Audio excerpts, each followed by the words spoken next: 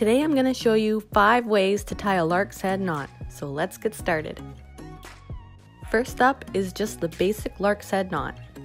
Find the center of your cord by folding it in half. The loop in the middle is your center. Place your loop over top and behind your wooden dowel. Then simply pull your tail ends through the loop and secure it tightly. Next, I'm going to show you a faster method to tie a lark's head. Find your center loop and fold it over, and then just slide it onto your wooden dowel.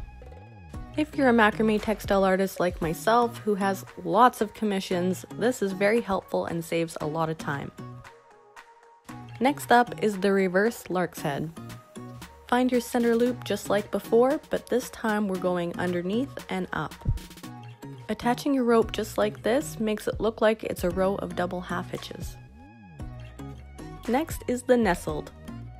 First, we're going to attach just a regular lark's head knot. The reason why we would use this method is because it's an excellent way to add color. So that being said, let's grab our second color, then slide the 2 tail ends behind. Bring your 2 tail ends behind and over top of your wooden dowel and through the loop. You can do some pretty cool things with this method. And last but not least, the running lark's head. This one requires a longer piece of cord. Loop your cord over top and around your wooden dowel. Bring it across your short tail end. Then back around your wooden dowel, but this time going from underneath. And then over top and down through your loop.